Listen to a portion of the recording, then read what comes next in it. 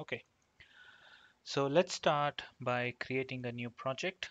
So we'll go to File, New, C++, give a appropriate name,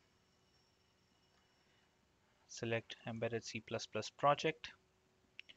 Then we will select the MCU board. In my case, it is Nucleo F030R8 board. Click Next. Don't change any of these settings. Click Finish.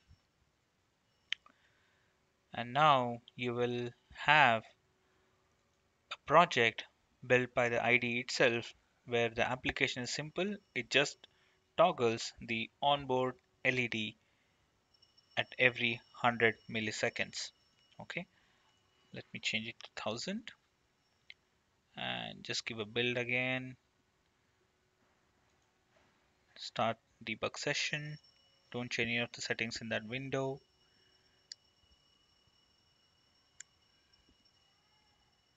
Let me hit run and I can show you the board here where you can see that the onboard LED is toggling every 1000 milliseconds. Okay, so now we have a working project configuration and we can start our DMD library porting.